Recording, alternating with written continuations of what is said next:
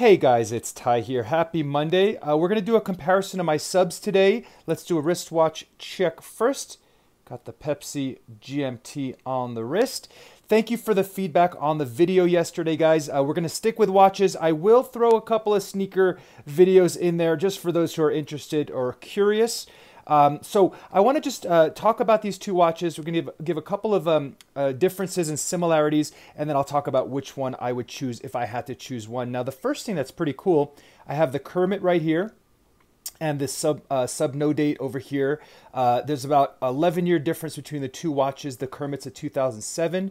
The Submariner 114060 is a 2018. Now the boxes are different in color. I thought that was kind of neat. So you can see the older box has this sort of darker forest green kind of look to it, really beautiful.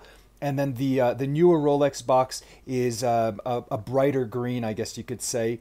And then also you can see here for the older one, this is where they put all of the warranty card, all the materials there, the paperwork.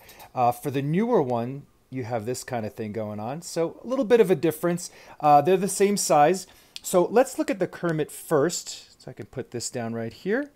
And now the Kermit, as you guys probably know, has that aluminum, green aluminum bezel.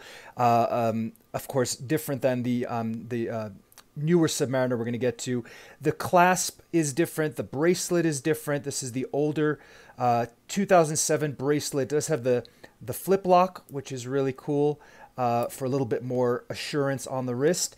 But it is an older style bracelet. I really love these bracelets, actually. I always thought this kind of looked like bricks or something.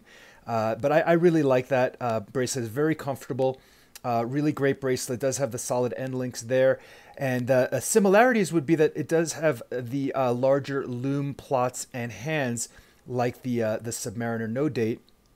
And another similarity would be, well, of course, the solid end links, and then the polished and the brushed surfaces are the same as the ceramic sub we're going to look at in just a moment. This one does have a date function, which is really cool. As you guys know, I prefer no date dials, but you know, I do use that date when I have it, I have to admit, and I do like the Cyclops. Some people don't really enjoy it, but you know, I think it's sort of like really gives it that traditional Rolex look. You know, they've been putting Cyclops on there for more than 50, 60 years. So that's the Kermit. That's the 50th anniversary, 2007. Beautiful watch. Absolutely love it. And now let's take a look at the Submariner, the no date sub. So one of the biggest differences, of course, this has a black bezel. It is a ceramic bezel, not aluminum. The lume plots, like I said, in the hands are large. They're the maxi.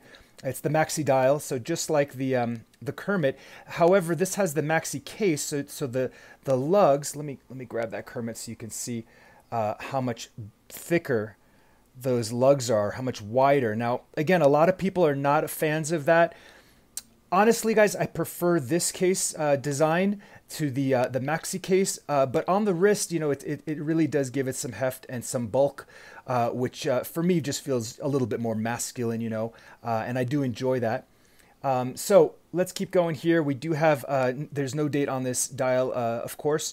And then the bracelet is probably the biggest difference. You guys know this has the glide lock system where you can adjust up to 20 millimeters, and it's phenomenal. I mean, I've said this before, it's the best bracelet that I've ever owned, that I've ever worn.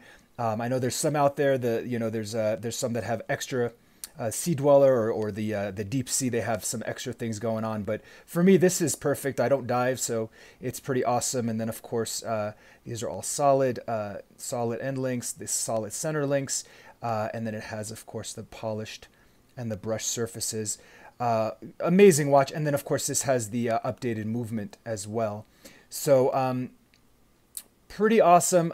If I had to choose between the two, let's bring this back a little bit.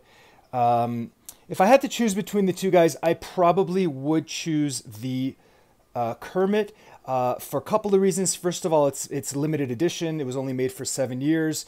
And then I really like that green bezel. That bezel is awesome. It's different. And I actually prefer aluminum bezeled watches. I do. I like the ceramic. It's cool. But I don't know. It feels a little flashy to me. And I'm a very understated kind of guy. So Anyway, guys, let me know what you think. Which one would you choose? Share your thoughts below, and I will definitely talk to you soon.